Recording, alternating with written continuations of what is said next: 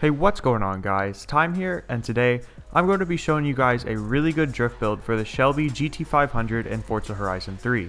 So if you guys enjoyed this video, don't forget to leave a like and also subscribe for more drift builds like this one. I'm also starting to stream more over on Twitch, so if you'd like to either come play or just watch some Forza gameplay live, be sure to follow me on Twitch as well. All of my links are down in the description. So without further ado, let's begin. So just like every other drift build I've done, if you follow exactly what I do on screen, you will end up with the exact same tune that I was using to drift in the beginning of the video.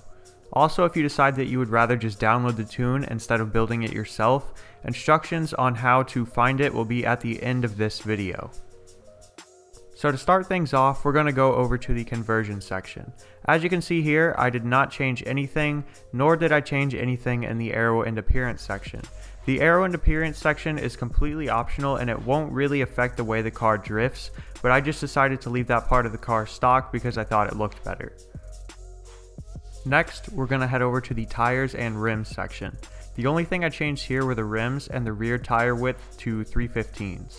The reason I left the tires stock is to reduce grip to make the car slide a hell of a lot easier. Here are the rims that I chose as well if you're interested in fitting those to your car. Again, the rims are optional, but I would definitely keep the tire compound on stock. I would definitely upgrade the rear tire width. Next, we're going to move on to the drivetrain, and everything here is a race part. After that, we'll move on to platform and handling. For this section, I added race brakes, race springs, and left everything else stock.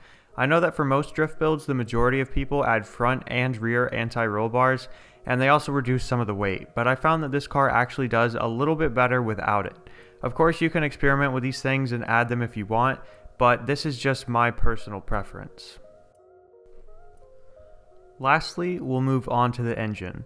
So I put in a race intake, race fuel system, race ignition, race exhaust, sport cams, race valves, a stock engine block, race pistons, a stock turbo, and the last three parts are race parts.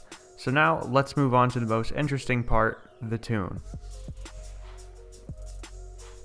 So the tire pressure for both the rear and front tires is going to be set at 24.5 psi.